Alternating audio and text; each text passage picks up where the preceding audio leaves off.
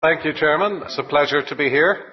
I come from Glasgow, which, as you may know, is one of the black spots in Europe for arterial thrombosis, coronary heart disease, and stroke.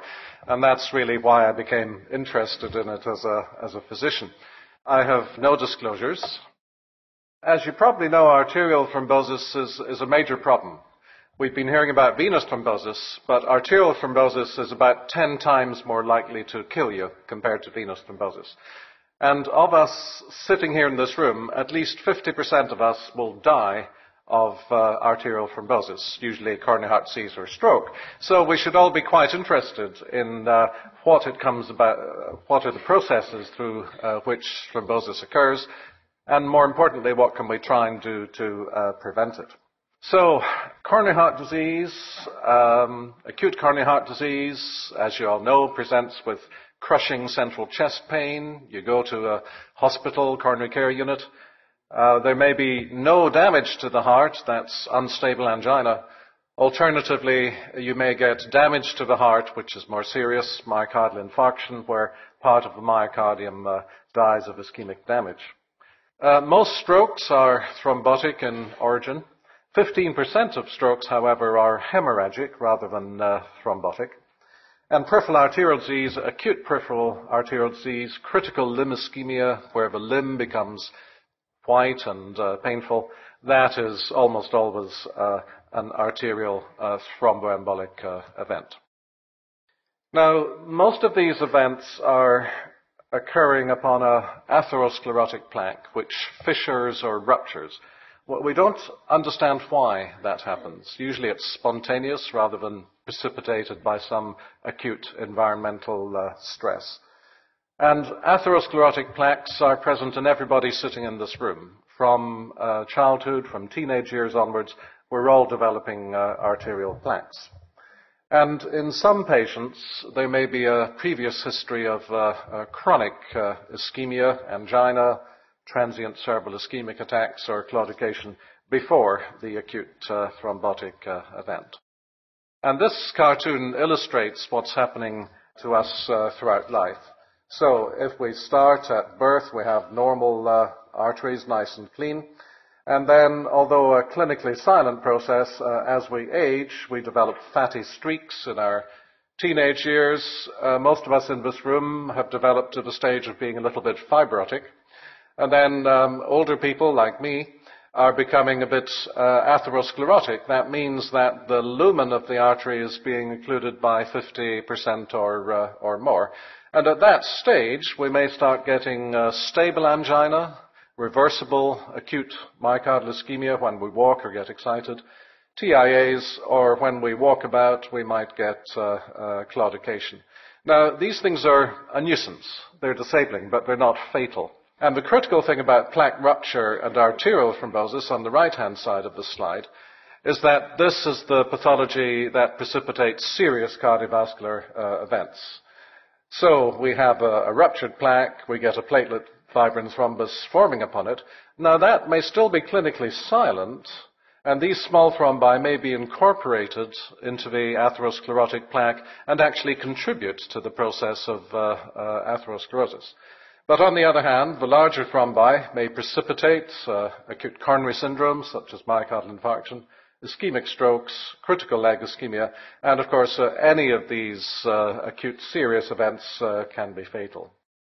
I'd like to emphasize that arterial thrombosis is a dynamic process. We're probably forming small arterial thrombi throughout middle age, and we're just not aware of it.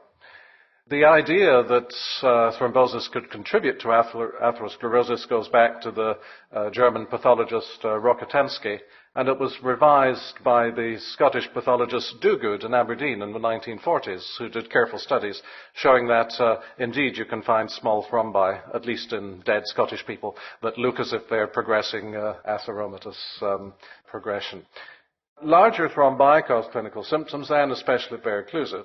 And the important thing, as you'll hear about after coffee, is that this is a reversible process. Some of these thrombi reverse spontaneously, but in others, treatments such as thrombolysis can greatly improve the clinical outcome. So if we look now at a cross-section of an artery, for example, a coronary artery, we've got lipid-rich plaque, there is fissuring or rupturing. That may heal up and still be asymptomatic, or it may progress. If the patient is in a prothrombotic state, you get a mural thrombus growing out from the arterial wall. So this, for example, may cause unstable angina with prolonged severe pain. If you then go to hospital, tests such as electrocardiography or troponin levels will confirm if you have progressed to an occlusive thrombus, and that is causing death of myocardium, myocardial infarction. But this is a reversible process. So if you get admitted to a coronary care unit, and if you get rapidly put onto antiplatelet agents such as aspirin and clopidogrel, plus anticoagulants such as low molecular weight heparin, the idea is you're trying to stop progression of the thrombus and progress things back to your pre-thrombotic state. Or if you have a fully occlusive thrombus, so-called ST elevation myocardial infarction from the ECG appearances, then either thrombolysis or more recently percutaneous cardiac intervention will improve the prognosis. And you'll hear all about that from the subsequent speakers. This is what arterial thrombi look like. So here we've got an atheromatous artery. This is a coronary artery visualized during acute myocardial infarction, putting a camera up the catheter. Here you can see a ruptured plaque. Initially, it was hemorrhage into the plaque, and then platelets and fibrin form the occlusive thrombus there. McFarlane, who along with Ratnoff described in the 1960s the coagulation cascade, coined the phrase, which I quite like, that thrombosis is hemostasis in the wrong place. I mean, platelets and fibrin are just doing their job.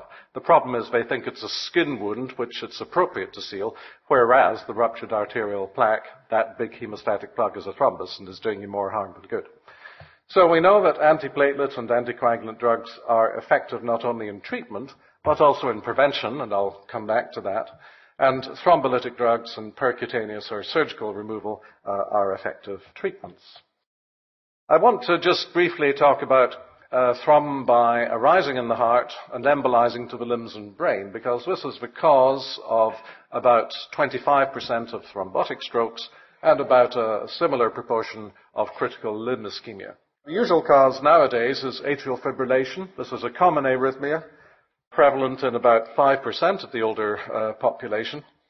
And with an aging population, this arrhythmia is becoming important. And it not only reduces cardiac function, more important, the paralysis of atrial function encourages thrombi. You can also get thrombi occurring on diseased heart valves, congenital valve disease, rheumatic heart disease, endocarditis in, for example, intravenous drug users. And if you repair heart valve disease by putting in a prosthetic valve, then this can also be a source of thromboembolism. You've seen some ultrasound pictures from Professor Agnelli, and the picture I'm going to show you next just shows the chambers of the heart, the right atrium, right ventricle, and you will see a prosthetic mitral valve, and then probably due to a dysfunction of this valve, behind it in the left atrium is a thrombus.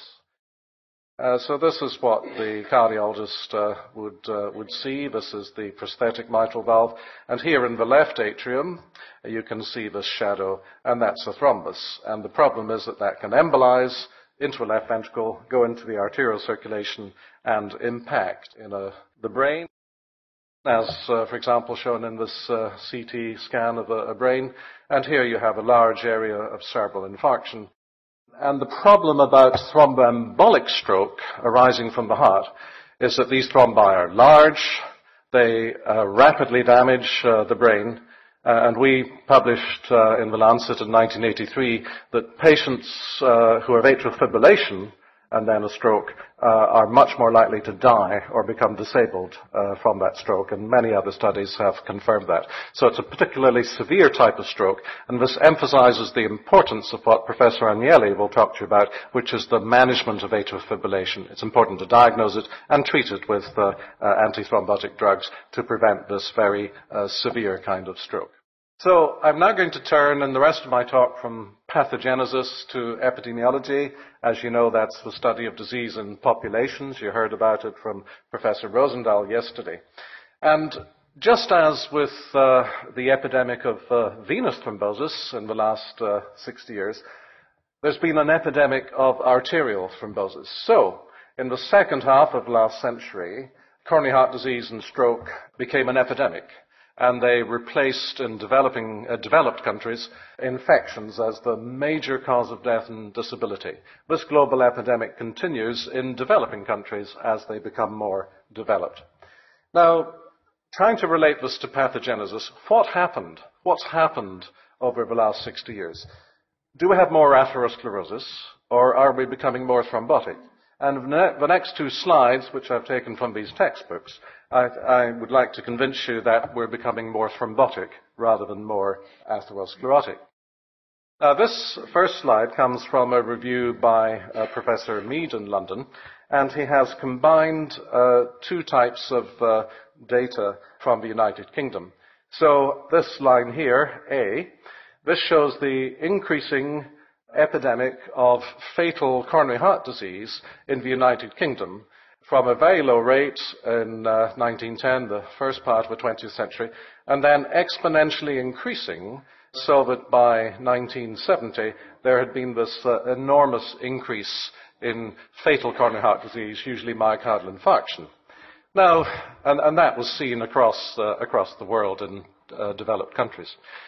Now, is this due to more coronary atherosclerosis? Well, interestingly, in the London hospital, which is a hospital in the East End of London, all the poor people lived there, and if you died in the London hospital, you routinely had an autopsy.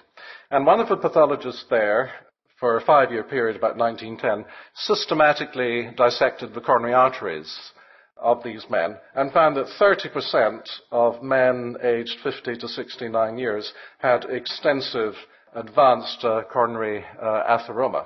Interestingly, in the late 1940s, when this epidemic of increased coronary heart disease was well underway, this was repeated. And you can see that there has not been any increase in the prevalence of advanced coronary atherothrombosis. If anything, it had gone down from 30% to 20%. Now, the timing may be problematic because this was at the end of World War II, and of course across Europe everybody was semi-starved, so it may have been there's actually some regression of atherosclerosis. But the point I'm trying to make is that there was not an increase in coronary atherosclerosis. So, is this epidemic because we're more thrombotic rather than more atherosclerotic? And if you look at venous thrombosis, which you heard about yesterday from Professor Rosendahl, it has shown the same exponential increase. This is UK data, deaths from pulmonary embolism, and between 1940 and 1970, showing exactly the same epidemic. So I would suggest to you that in the last half of the 20th century, we became more thrombotic, and that's manifest both in our veins and in our arteries. Now, epidemiological studies have confirmed the pathology of arterial thrombosis. So atherothrombosis is responsible for most coronary heart disease, 75% of ischemic strokes and peripheral arterial disease, cardiac thromboembolism, an important cause, 25% of ischemic stroke and peripheral arterial disease. And over time, atrial fibrillation is becoming the commonest underlying pathology of cardiac thromboembolism, and it's replacing valve disease as rheumatic heart disease becomes less common. Now, what are the causes of atherothrombosis? Epidemiologists have been studying the predictors of risk in populations, and the best known example is the Framingham study. This is a small town just outside Boston in the northeastern United States, and in particular they put together the different risk factors for predicting arterial thrombotic events into scores, and the Framingham scores for coronary heart disease and stroke are well known and used throughout the world. Interestingly, the Framingham study showed that the risk predictors for coronary heart disease are also very similar to the risk predictors of stroke and peripheral arterial disease. So in other words, atherothrombosis is a systemic disease, and indeed if you have atherothrombosis at one site, then all clinicians know that makes you more likely to have another atherothrombotic event at another site in the body. It's a systemic disease. Now, what are the risk predictors? Let's start with two that we can do nothing about, and that's age and sex. There's an exponential increase with age in coronary heart disease, stroke, and peripheral arterial disease, exactly as you saw yesterday from Professor Rosendahl for venous thrombosis. And as in the case of venous thrombosis, it may not be age that itself is causal. It's just that with time we get the cumulative effects of the causal risk factors, which I'll come to in a minute, which are progressing atherosclerosis, and also we're becoming more thrombotic.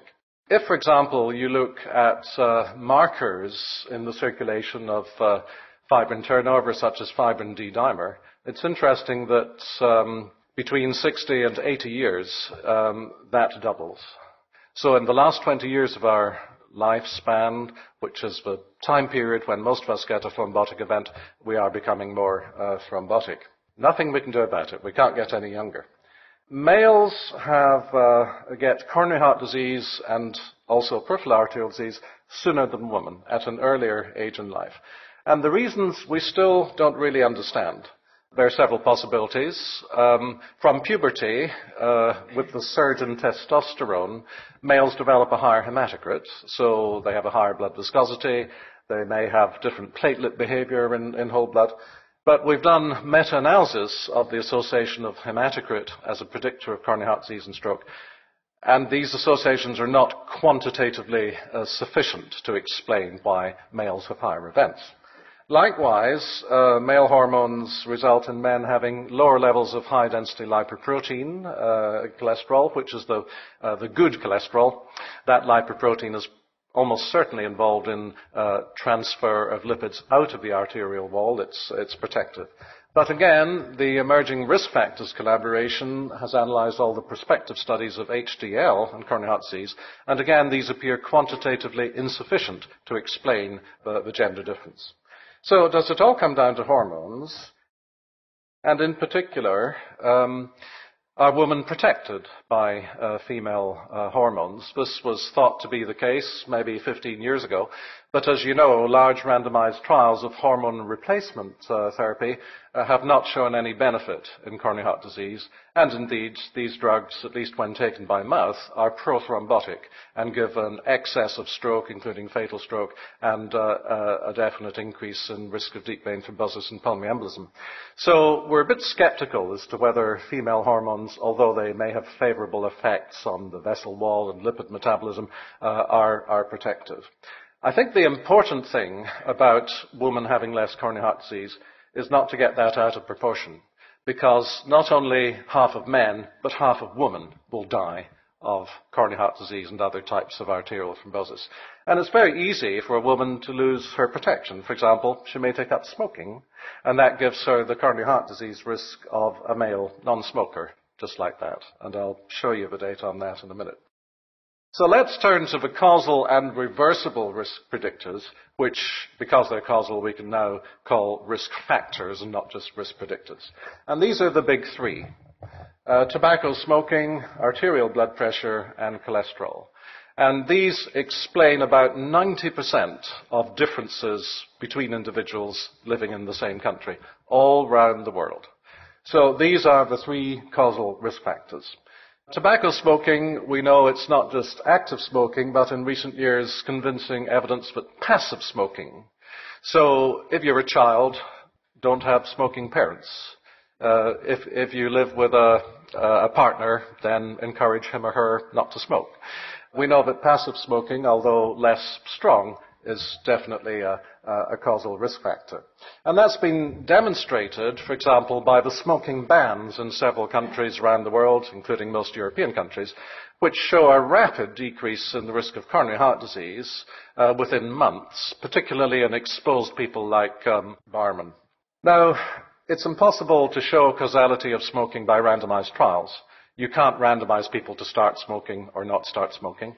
And there are very few randomized trials of randomizing people to intensive smoking reduction versus carry-on smoking. And the results are inconclusive. But the observational studies are extremely convincing. It's a dose-dependent relationship. People who stop smoking, the risk decreases, and it all makes sense. So there are many good reasons not to take up smoking or to stop smoking, not only cardiovascular disease, but also many cancers. Now, blood pressure has a particular impact on stroke, but it's also a major risk factor for coronary heart disease and peripheral arterial disease. And here we have meta-analyses of very large amounts of data from randomized controlled trials, the blood pressure trialist collaboration, and there is no doubt that the more you lower blood pressure, the more you reduce the risk of all arterial thrombotic events. And likewise, in recent years, trials of lipid-reducing drugs, particularly statins, which lower low-density lipoprotein cholesterol and hence total cholesterol, these show predictable dose-dependent reductions in the risk of arterial events, coronary heart disease, stroke, peripheral arterial disease, which are related to the degree of cholesterol reduction. And as in the case of blood pressure, these mimic exactly the epidemiological relationships. So, why do we think that smoking, blood pressure, and cholesterol are the three main causes of arterial thrombosis? There was doubt about this perhaps 10, 20 years ago, because in epidemiological studies, if you just measure these variables once and follow them up, like Framingham did, then if you do the statistical analysis, you only explain, in inverted commas, about 50% of individual differences in risk of coronary heart disease. But the problem is that if you take only one measurement of cholesterol or blood pressure or a smoking habit, that's a very imprecise estimate of a person's mean level across their lifespan. So if you do what John Emberson did in the British Regional Heart Study, a large study across 24 British towns where these risk factors were measured every 5 years over a 20-year period, 4 times, and then do the calculation, you can explain 90% of the inter-individual risk. And in a sense, this has concentrated our mind on these risk factors because when we thought that they only explained about 50% of risk, we all went actively looking for new risk factors. But in fact, we don't have to, because from these simple variables, which doctors can assess routinely, as I'll show you in a minute, we can predict pretty accurately the risk of disease. Now, how do these risk factors promote disease? Are they atherogenic? Well, yes, they are. If you do studies of young people who die, for example, from car accidents, and you dissect the arteries and look at their pre-measured characteristics such as smoking, blood pressure, and cholesterol, there's no doubt that all these factors are associated with the extent of atherosclerosis from an early age, such as in the P-Day studies. But also, we think increasingly from epidemiological studies that they're also thrombogenic. As you heard yesterday from Professor Rosendahl, smoking is definitely a reversible dose-dependent risk factor for venous thrombosis. That's just been confirmed, not only the mega study in the Netherlands that you heard about, but a study in the British Medical Journal a few months ago by Hippisley Cox using a very large UK-wide general practice database. Smoking is very obviously a risk factor for venous thrombosis. It's just that epidemiologists have not been very good at studying venous thrombosis, but the data now emerging shows that it's there. We're not so sure about blood pressure and cholesterol and venous thrombosis, but we do know that obesity, which is strongly linked to blood pressure and cholesterol, is very definitely a risk factor for venous thrombosis. So what are the implications for prevention? Well, everybody in this room, as you know, has probably been counseled from an early age about these things are bad for you. Live a healthy lifestyle. So the advice we now give to our children is don't smoke, exercise, and don't become fat. And this is very important because we have an emerging epidemic globally of obesity, and it starts in childhood. And the greater your weight in childhood, the less exercise you do in childhood, the unhealthy diet in childhood, these are all clearly having repercussions in adult life. So we try and reduce risk at the population level by advising everybody to live a healthy lifestyle. And at the same time, we try and, as a complementary approach, identify high-risk individuals in whom we start concentrating preventive drug therapy. And many countries in Europe now have risk assessments starting in men and women from about 40 years and repeated every 5 years or so, where you measure these risk factors and try and pick out the men and women at highest risk to add to the lifestyle advice and intensify it, the consideration for drug treatment. So this is a kind of campaign that we try and encourage people to do. The two best things to do if you don't want arterial thrombosis are stop smoking and keep walking. Simple message. And then we can use risk prediction charts. So we look at our patient's age, sex, do they smoke or not. We measure their systolic blood pressure because the risk increases continuously with blood pressure. We look at their lipids, and most people now use total cholesterol and HDL cholesterol, which are simple to measure. You don't need a fasting blood sample. And the ratio of these, total to LDL, is strongly associated with risk as a continuous variable. And what most people now do is they divide middle-aged people into those at low risk, less than 10% risk of coronary heart disease or stroke over 10 years, moderate risk, 10 to 20%, and high risk, greater than 20%. It's very important that we don't apply this inappropriately to subgroups such as people with diabetes who are at high risk for additional reasons. So we're talking only about using these risk prediction charts in healthy people, no coronary heart disease, no evidence of any type of arterial disease, and not diabetic. And this is a kind of charts which, for example, appear in the British National Formulary used by family doctors in the United Kingdom. So we now have health checks from 40 years across the UK. So the doctor or the practice nurse identifies man, woman, age under 50, 50 to 59, 60 or over, smoker, non-smoker, and then you start looking at the results of blood pressure and lipid measurements. So let's just take one segment of this chart here. And here we are. So we're looking at men without diabetes aged under 50 years, smokers and non-smokers. What you see here is it's like a traffic light system. So green, okay, 10-year risk less than 10%. Amber, caution, 10 to 20% over the next 10 years. Red, danger zone, greater than 20% risk. So it's nice and simple. And the doctor or the nurse can actually sit down with the patient and talk them through the risk factors and say, now let's see where you are. So you can see that smokers are more likely to be in the red zone, as you would expect, compared to non-smokers. And then if you look at the x-axis, this is the ratio of total to HDL cholesterol. And you can see that with an increase in this ratio, you go from green to amber or to red if you're a smoker. And then this is systolic blood pressure here. Again, the risk goes up. And the point of these charts is I think they illustrate quite nicely that smoking, blood pressure, and cholesterol are additive or synergistic. It's the combination of these risk factors that increases the risk. And this is why it's important to look particularly at people with very high cholesterols, very high blood pressures, very high smoking. For most people, we're a mixture of the moderate risk, but then we can refine our risk and see whether we need specific drug treatments. So what about other risk factors? Family history of premature cardiovascular disease, premature stroke, premature coronary heart disease. So before age 50 in a man, before age 60 in a woman. That gives you additional risk prediction.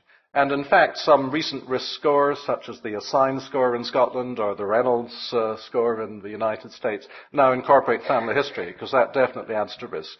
Almost certainly it's genetic factors, of which the most well-known is familial hyperlipoproteinemia, 1 in 200 people, and many countries are now advocating case finding, so all patients with premature myocardial infarction are screened for this, and then their family members are screened to pick it up and treat it with statins or whatever in childhood. It's probably also thrombotic genes like thrombophilias, although the impact of these is small. So if you take, for example, factor V Leiden and the prothrombin mutation, both associated with up to a 5-fold relative increase in risk of venous thrombosis, they're there, but they're very small. So you're talking about relative risks of 1.2, 1.4, who cares? Don't measure it. So we're not very good at identifying any specific genes which predispose to venous thrombosis. Obesity, diabetes, psychosocial factors, biomarkers. Let's very briefly then look at these. Now, this is obesity. This is what we call the hazardous waist syndrome, because we know that it's not just obesity as measured by, for example, the weight to height ratio, but it's the distribution of obesity. It's central obesity or male pattern obesity, as shown here by this typical Scottish beer drinking man. So a hazardous substance is stored. It's the excess fat packed around your middle, fat that increases your risk of heart disease and other serious illnesses, such as diabetes. Good reason to start a waste disposal program today. And this, as you know, is the epidemic fueled by companies I will not name, fizzy drinks, burgers, junk food, and the lack of exercise. We sit in cars and traffic jams. We watch television all day, and we're just becoming fat people. So it's a global epidemic. It's happening increasingly in developing countries. And once you develop obesity, your blood pressure goes up, your blood lipids become adverse, and you become more thrombogenic. If you look at epidemiological studies of coagulation activation, for example, they go up with weight. So you advise everybody to lose weight.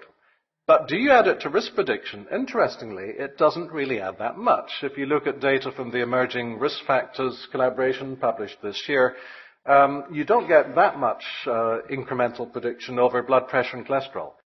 Now, that doesn't mean we shouldn't measure obesity. It's important to identify people who are above ideal weight, get them to reduce it. It's good for just about all health problems, from arthritis to diabetes to cardiovascular disease to cancer. You know, lose that weight.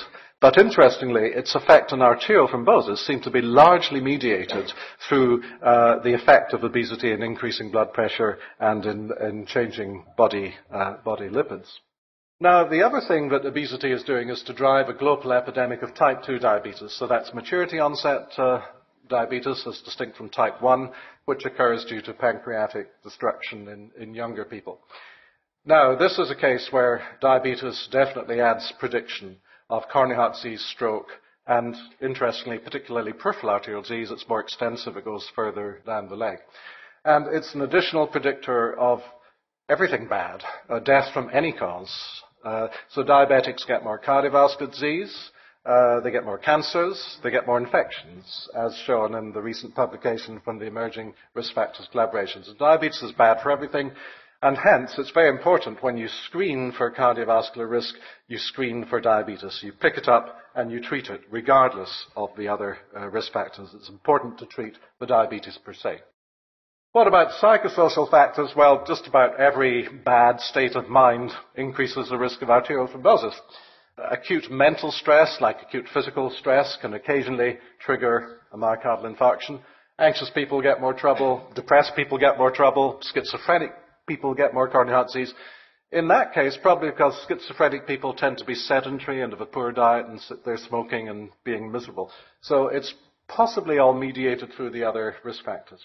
I think the most interesting psychosocial factor is social deprivation. And I'm interested in this because Glasgow is a black spot in Europe for cardiovascular disease because we're a very deprived community.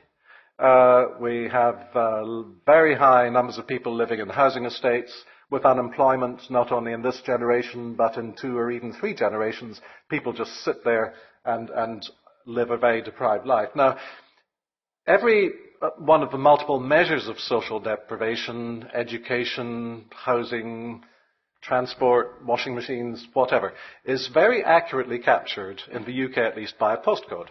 And everybody has a postcode. So what we've done in Scotland is we're the first country to add in a postcode score.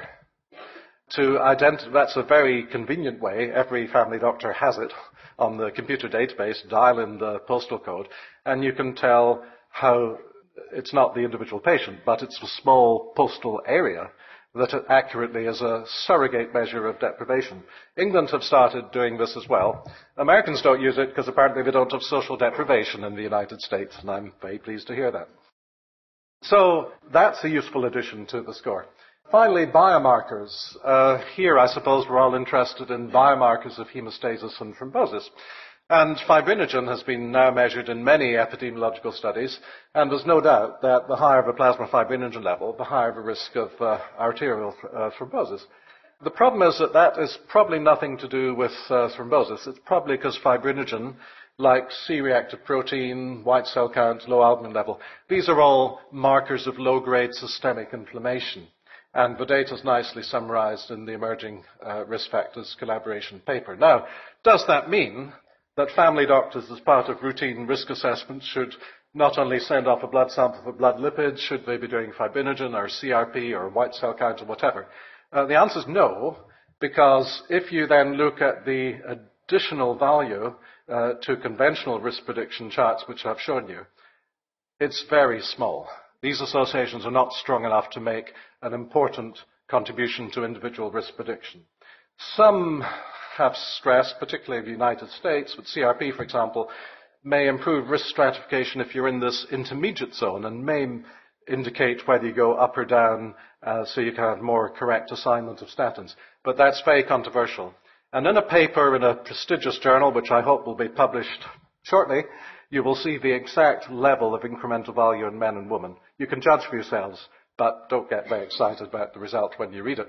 Another type of biomarker, apart from measuring circulating levels of inflammation or thrombosis, is to try and study asymptomatic atherosclerosis.